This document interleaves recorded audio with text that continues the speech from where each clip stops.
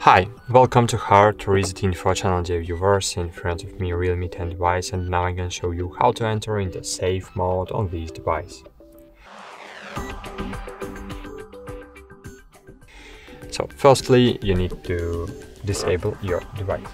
So press and hold together volume up and power buttons, then disable your device, deactivate. Afterwards, wait for about 5-7 seconds and press and hold power button.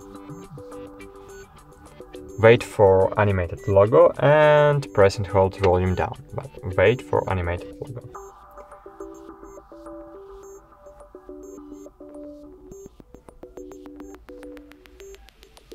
Now press and hold volume down button.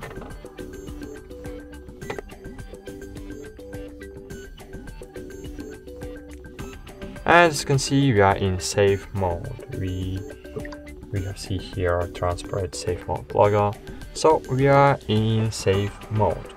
And if you want to exit the safe mode, you need to just reboot your device.